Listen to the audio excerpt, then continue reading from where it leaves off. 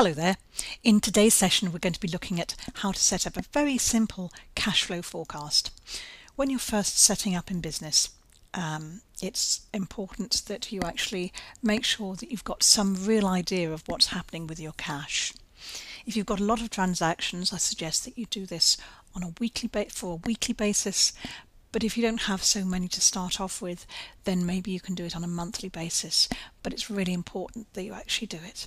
So what we need to do is just state cash flow forecast. So all I've done here is just open up an Excel spreadsheet.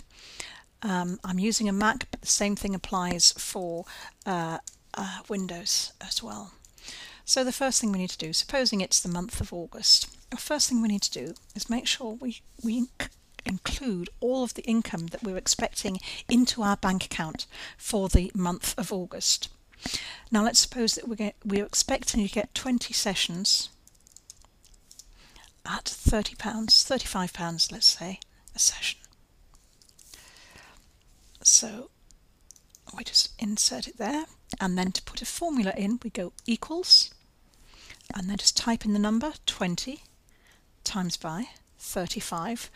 Notice it's a little star, so that's what happens, and then you press return and it does the calculation for you.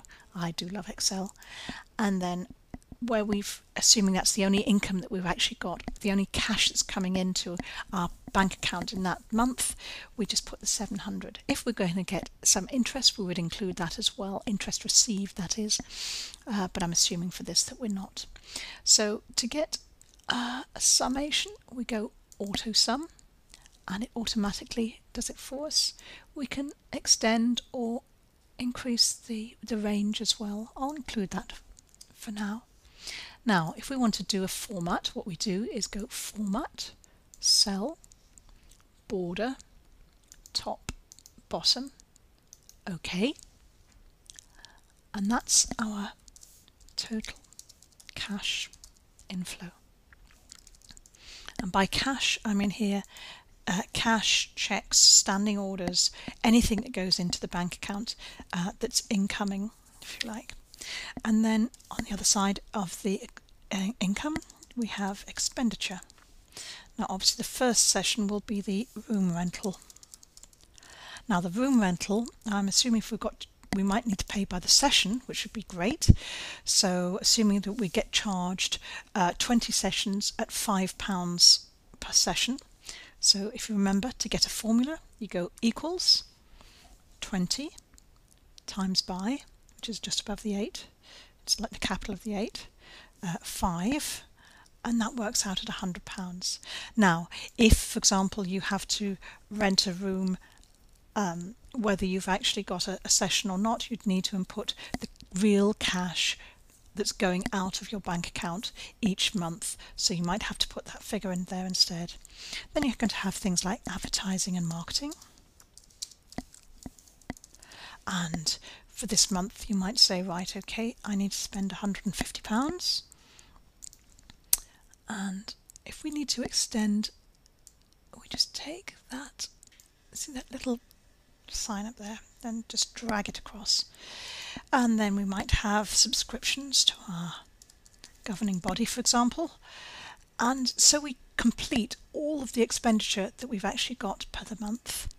And in the same way we take it, we go auto sum, and at the moment we've got 250, but we obviously will have more lines that we have to complete.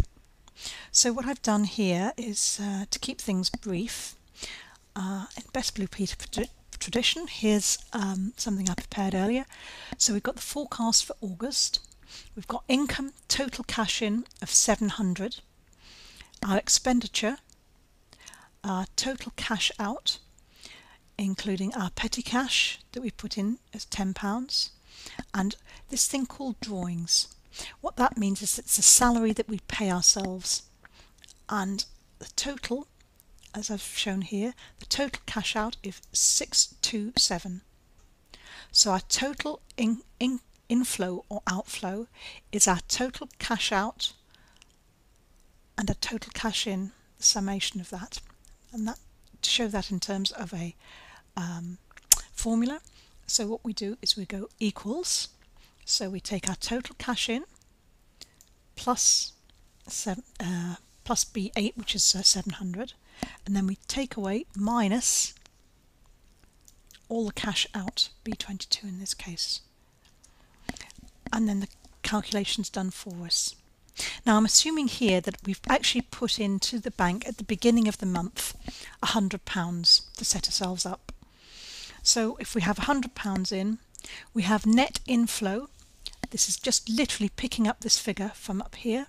So to do that, I'll just show you.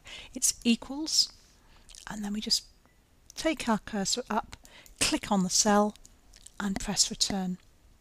And then the calculation is done for us because I've put that formula in already, and that is literally equals this figure here, whoops, plus this figure here, 173. We do exactly the same process in September. We work out how much our income is going to be, what our various expenditure is going to be. So for example, we might have a lower advertising and marketing, we might have lower subscriptions or no subscriptions in this case, so we might think we can afford to pay ourselves a bit more that month. Again, that formula, I just copied it across. To copy it across, you go on to the previous one, and then if you're on a Windows, you right click. With a Mac, it's control click, and you go copy, and you click on the cell that you actually want to put it into, and then right click again and go paste. And what it does, it calculates it does the same, it transfers the formula across. So in the month of September, we're expecting to get a net inflow of 70. So the thing you'll notice here is that I've picked up, so I've put a formula to say that the bank balance brought forward for this month of September is going to be the balance carried forward from August. So again, in terms of the formula, I've just gone equals plus, oops, or even plus, and I've just picked up this figure. The carry forward figure from the last month is the brought forward figure for this month. So the 173, and then I've got the same, I've just copied those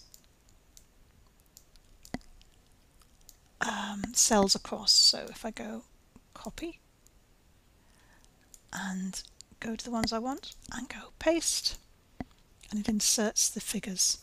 So the 173 plus the net inflow of 70 gives us a total bank balance carried forward at the end of September that we expect of 243.